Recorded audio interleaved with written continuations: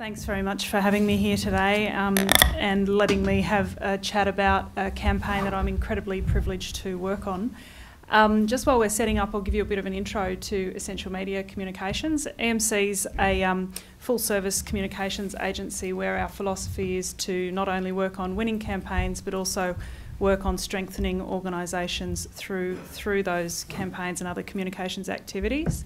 So while my background is in media and also in campaigning strictly through kind of a workplace organising context, that's a bit odd, but anyway, we'll give it a go anyway. My interest these days is working with digital media to help kind of organisations build their own audience and build their own sense of community. What's been interesting in what I've heard this afternoon is that kind of sense of belonging that we're trying to create through different forms of multicultural media, and I think that's something that you could look at the disability sector, if you like, and this campaign and how you might apply some of the things that we've learned through it. So hopefully this will work. Hooray. So I'm going to take you on a bit of a roller coaster ride through the campaign for the NDIS, which is Every Australian Counts.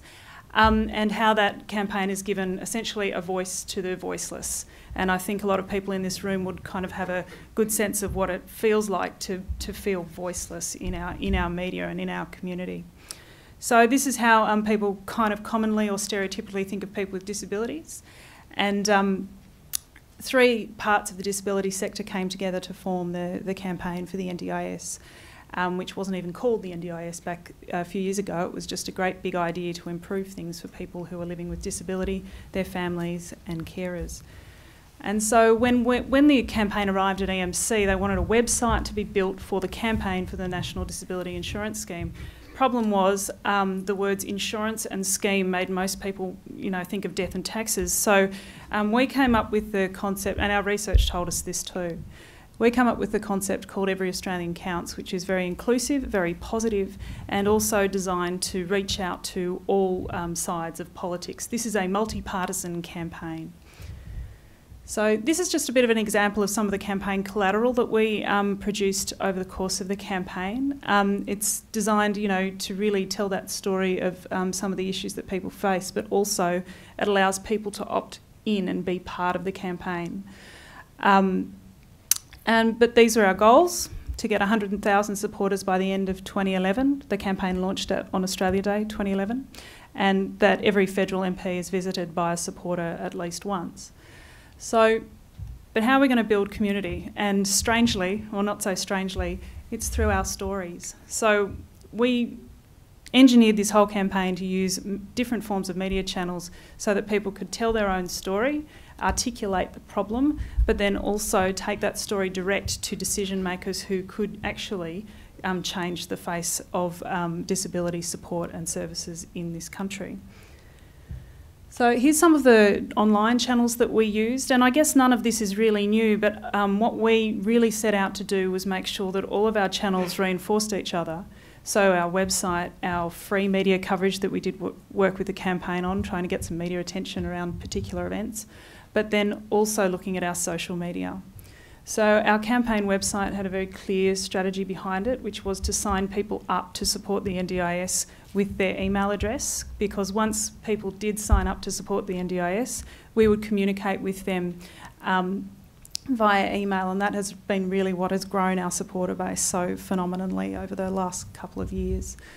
So people, all they had to do is join the campaign, tell someone else about it, or maybe 5 friends, and then talk to their MP. So we've been very consistent in going and talking with people.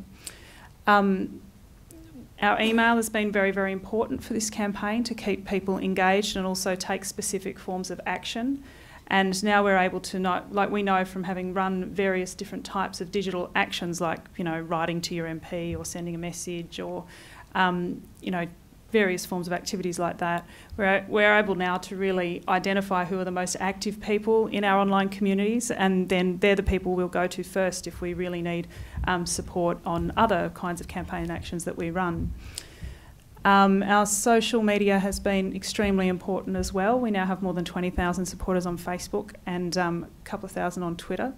Facebook has really been where the life of this campaign happens day to day, and it's a very open forum. We very rarely get trolling or any of those problem characters, because it is genuinely evolved to be a very supportive and caring community, and it's a very kind of open space.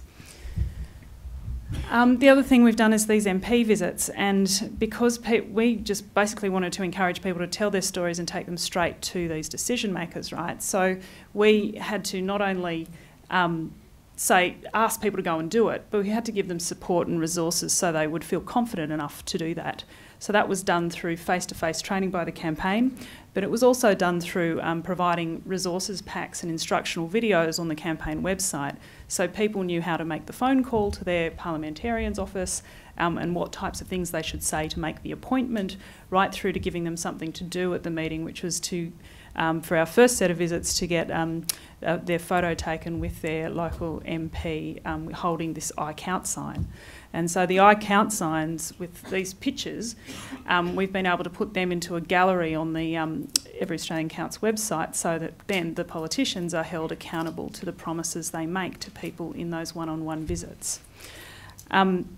I can't tell you how much Hansard I've been through in the last couple of years, and the Global Mail's just launched a really interesting project where you can search through Hansard by keyword, and you can see the spike. You know, there's nothing about National Disability Insurance Scheme, and then there's this massive spike over the last couple of years, so that's something I'm pretty proud of. It's an interesting project if you want to look at how politicians relay the kind of messages that you're trying to get through to them. So we also had a lot of face-to-face events. You know, disability, I think someone here's been to one or been engaged in that, where we've asked people to have a simultaneous event at your local community organisation, but have it at the same time, same day.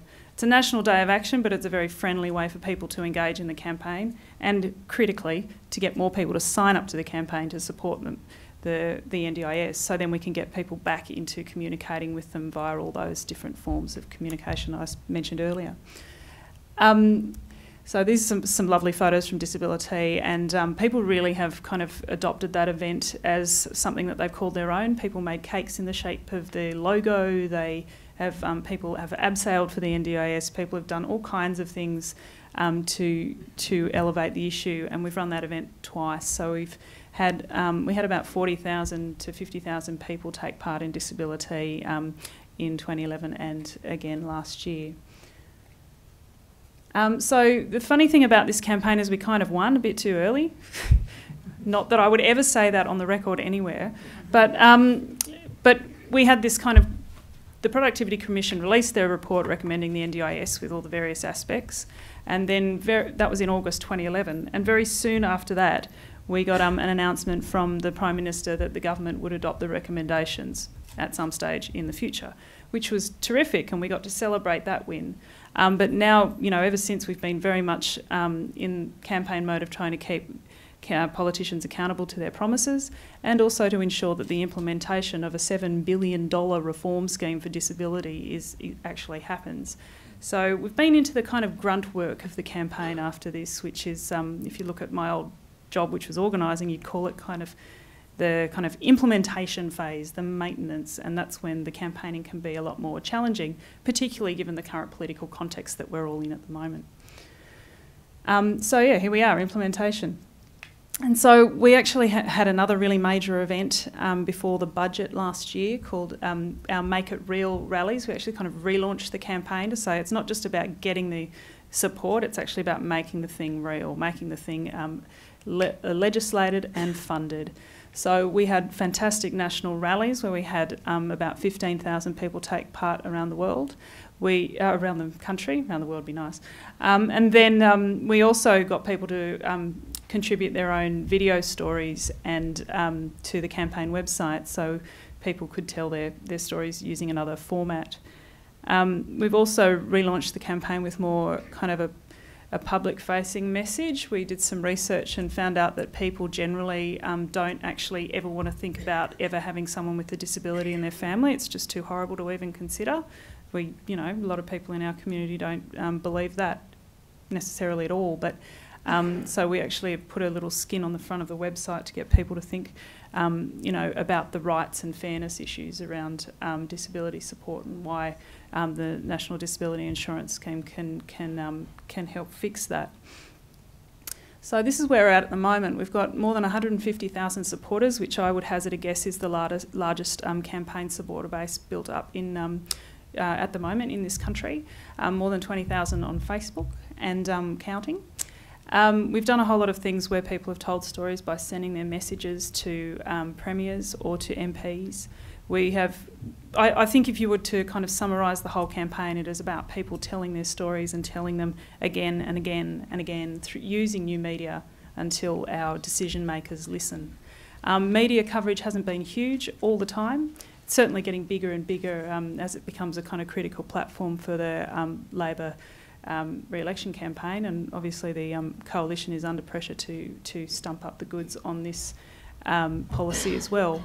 But I think, apart from what I always do at this, when I ever talk about the campaign for the NDIS, I say please go to the website right now and sign up, because the more people who are behind this important campaign, the more likely we will ensure it is fully implemented across the board over time. But then the only other thing I'd like to do is just kind of screen an example, which is a video now, if we could get the video happening, which kind of shows you how some of those stories, we've pulled them together and then kind of reflected them back to the community in a video that we made the video to be screened at the Make It Real rally in April, just ahead of the budget last year. And at the rally that it was screened at in Sydney, it was the rally where Prime Minister Julia Gillard announced $1 billion in funding to including establishing 5 launch sites for the NDIS, ensuring that 20,000 people will get will experience the benefits of the NDIS for the first time. So we just need some volume there.